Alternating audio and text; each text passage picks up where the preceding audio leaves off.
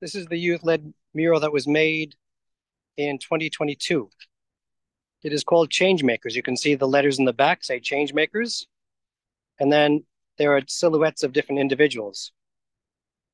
The first one is Leonid Matlovich, who served in the Vietnam War.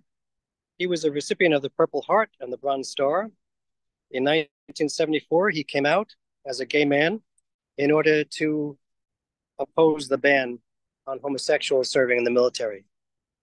The next one is Audre Lorde, a writer, feminist, and civil rights activist.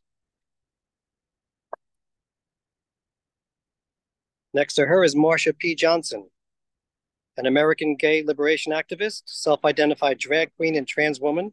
She's most notably known for participating in the Stonewall riots.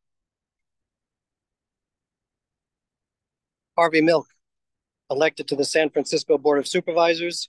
His remarkable career was tragically cut short when he was assassinated. Keith Haring, artist, and he frequently used his artwork to help draw attention to a variety of issues, including the HIV/AIDS epidemic. Haring died at the age of 30.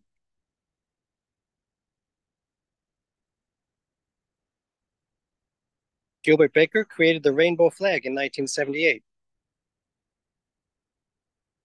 Ruth Bader Ginsburg was appointed to the Supreme Court in 1993. She was a pioneer in civil, feminine, and human rights. Tammy Baldwin, in 1998, she ran as the first openly gay candidate for Congress. Elliot Page is a trans actor and producer who is an outspoken LGBTQ activist.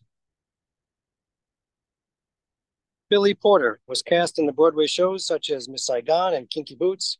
He uses his platform to support nonprofits focused on LGBTQ issues, sharing his story about what it's like living with HIV. And finally, a silhouette of an anonymous activist. These are changemakers. Changemakers that were celebrated by the youth, middle school, and high school students who put together this mural as part of their Pride project. St. Paul's is honored to host it.